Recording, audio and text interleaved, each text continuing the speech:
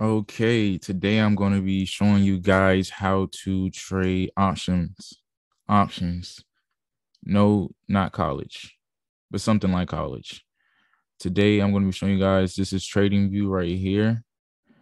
Most of you probably should know about trading view if you do know if you trade in general. So this is trading view. This is my watch list right here. But I'm just gonna be showing you guys a couple of things that I look at when I am breaking down a stocking, and what I look at and where I'm looking and how I'm looking at it. Yeah, so uh, this is bar chart right here. Normally I'll take a look at this on a daily. I look at the unusual options, the volume. You guys can see right there the percentage change, the volume, the total amount of contracts traded during that current session, open interest. So that's total open interest for the current trading session. You can see the call to put ratio even gives you the ratio right there, and then it gives you even a breakdown right here in the help section. Um, right over here, it even says right there, it gives you all the kind of key information, call volume, definition, yada yada. 0.0 0.7 is considered a bearish signal, compared as below 0.7 is typically considered a bullish. So yeah, I'll look at that. I'll check this out. Look at the basics of it.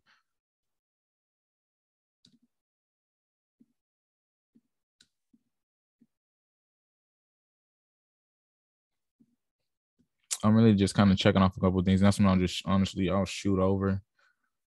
So Hilton, I haven't looked at Hilton either. Shoot out Hilton. What was that ticker? HLT, HLT, Hilton. Because COVID's over, right? Everything is ending. As far as the COVID mask. So yeah, a lot more freedom up north. They've been letting things. They've been releasing restrictions, whatnot. Connecticut, all the things. Canada. I know there's still certain restrictions in Canada, though. Honestly, as far as like transportation, I believe, and things like that. But let's look at. So we got a double top. You guys can see it gives you some instruction too. It gives you the SMA 20, the SMA 50. You can kind of see they've been kind of intertwining, but it's been steady along that 50 SMA. So it's up 3%. This is kind of my toggle, but you can see for the week, 2% for the month gives you the beta, which is the volatility. Normally over one, it's kind of more volatile, more kind of intertwined with the S&P. ATR right there is average true range. So double top, I'm gonna look at the volume.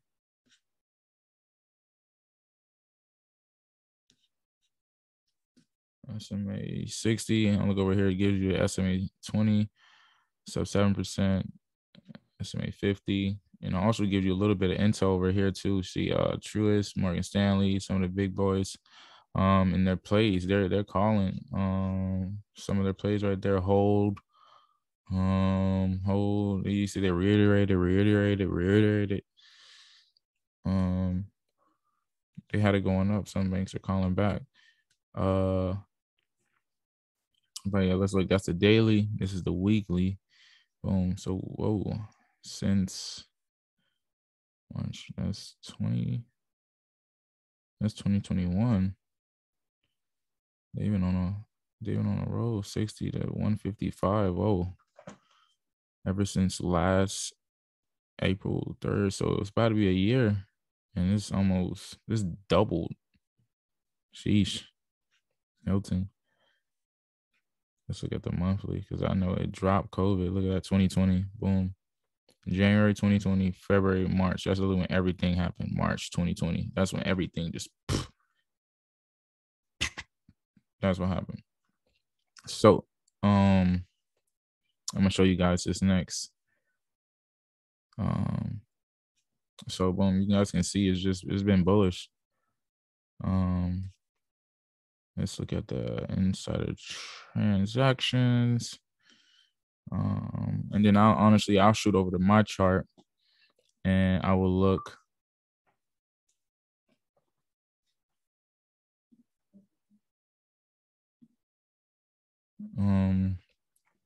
I'll look over here. Let's see.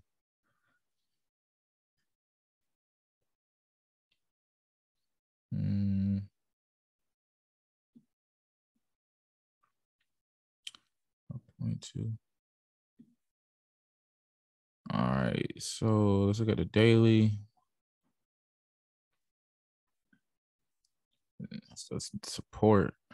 It broke up at support level. Just me looking at it, just eyeing at it. Looked like that was the previous support. Oh no. Oh, there we go. Let's make that white so I can see it. All right, so like that support level, boom, boom, yeah. So it then finally bounced off that triple bottom, argue quadruple. Try to test that resistance right there at the top. Failed, support, resistance, support, boom, push, nope. And now it's trying to cut that. It's trying to get that.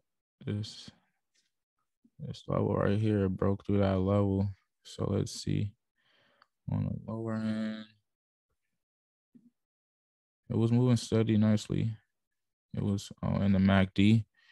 Look at bottom of the MACD right there. And also the average true range right there. The average true range is volatility purposes. It just another confirmation, another convergence, just confirms with the MACD. The MACD, you see the blue going over orange. Blue over orange is good. So boom, it just moved up steadily.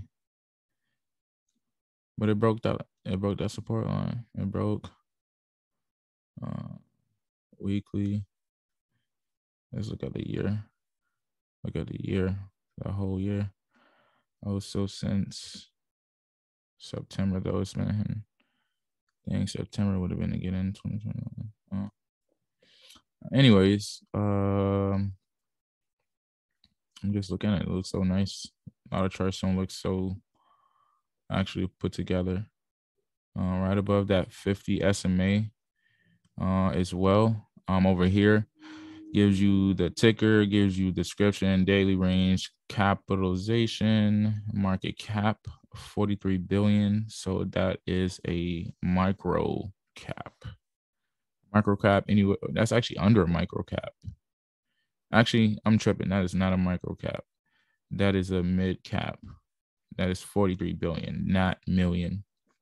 If it was 43 million, it would have been under a micro cap, but it's 43 billion. 43 billion is mid cap.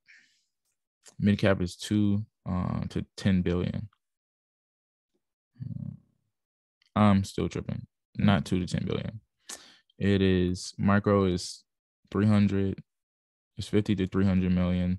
Then it's 300 million to 2 billion, 2 billion to 10 billion, and then it's 10 billion to 200 billion. And that's a large cap actually. And then 200 billion plus is the mega cap. Anyways, brain fart. Anyways, happens. But yeah, the chart looks nice. It broke above the MACD on a daily. Supporting it the weekly is looking semi. The MACD is at a crossroad right there. The orange is over the blue. So orange over blue means change in direction. The MACD is just for direction purposes. And then the volatility, also the ATR, the average true range is telling me too. So we'll see. It's been, and it also gives you guys see broad range for the past month, week, 6 months, year. I'm not too sure about these. It says technicals. What technicals say strong buy, analyst rating. I really don't look at these too much. I see them, but I'm not looking at them. So yeah. And then I'll go back to Fin. Now I'm gonna go back to unusual, and then I'll go here, and then also another thing, a little insider information. And I'm just gonna wrap this up. Insider monitor.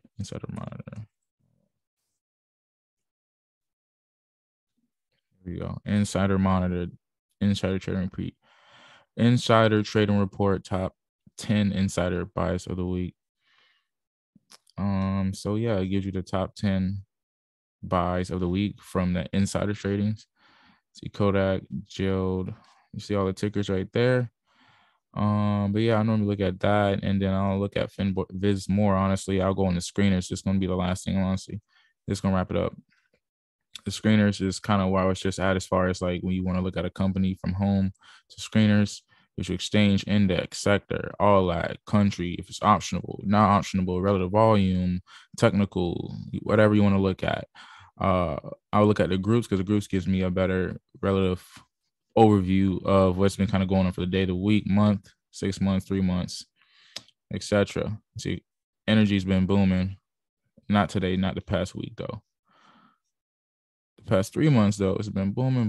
But you see right here, 73. See, energy was semi the last today actually, and I was actually in 2 options today, and it was definitely that type of energy. Okay, but appreciate you guys. If you want more information, more access, my Instagram is heysand. Follow me on heysand. Shoot out me a DM. I'll answer you. I'm not weird or anything. Just don't be weird. I'll answer your question. We could shoot a Zoom call.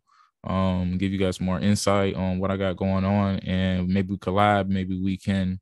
You got something to value as well. That we can, talk on, more elaborate on, because this is my money. This is my bread and butter. I love this. And we tune in until next time. I'm out.